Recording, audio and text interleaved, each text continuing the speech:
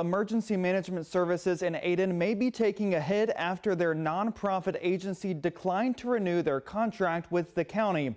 News 12's Chris Young spoke with the director of Pitt County EMS to find out the next steps. He now joins us live outside the Ayden EMS station on West Avenue. And Chris, county leaders are stepping in to make sure this area is covered.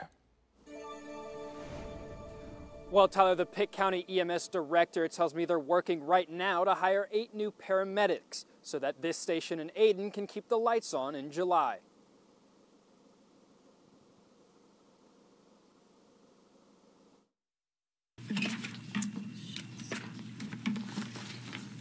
Okay. Pitt County Board of Commissioners approved an addition of 8 full-time paramedics to cover the 3rd largest city in Pitt County, Ayden.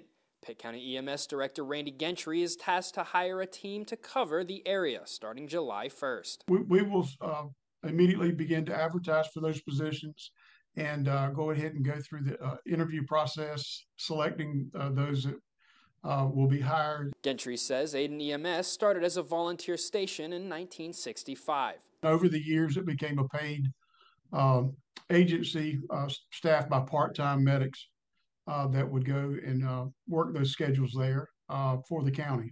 Chief of Ayden EMS Chandler Sutton sent this letter to Pitt County leaders on January 31st, stating it was getting too difficult to maintain a qualified staff able to answer the call to service without significant challenges. It will take those additional paramedics to make the system work. He says 2 paramedics will work per shift in Ayden. Gentry tells me after filling the positions, they will choose a crew to operate the truck and work around the clock. It may not be the 8 new ones that we hire. They'll be put into our system and scheduled appropriately based on skill level and experience. County documents reveal it'll cost nearly $85,000 for the positions for this fiscal year, covered by the current EMS budget.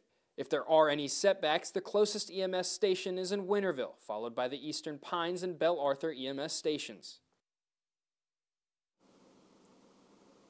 Gentry says he hopes to have the paramedics on payroll by May 1st so that they could be trained and fully staffed by the time the contract is up. Live in Ayden, I'm Chris Young with News 12.